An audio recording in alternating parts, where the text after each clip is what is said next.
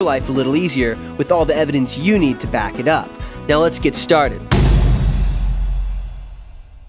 Doggone it, company's gonna be here in 30 minutes and the brews are still sitting in the garage. You want to be a good host, so here's a quick tip to get those beers down to a blissful, frosty goodness in no time at all.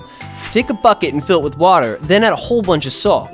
Just go ahead and twist the lid off the salt shaker and dump it all in there. Then when the salt is dissolved in the water, add a whole lot of ice. Swish it around, stick your beers in there, and they'll be chilled in under 20 minutes.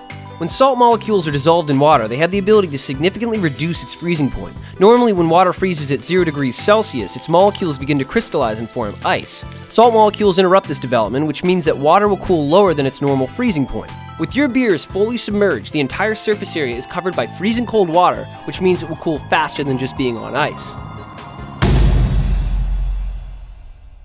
Fruit flies have been buzzing around the kitchen and you come to realize that there are few and far things in this life as annoying. It's time to make a change and move on to a fruit fly-free existence. Here's what you do.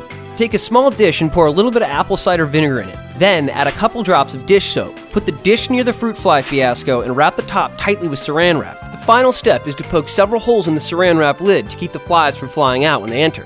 Those little guys are very much attracted to the scent of vinegar. This is because their larvae feed on bacteria that grow in fermenting environments. Then that addition of dish soap breaks the surface tension of the vinegar. So in other words, when a fly steps into the trap and checks out the vinegar, it falls right in, rather than being propped up by the surface tension of the vinegar.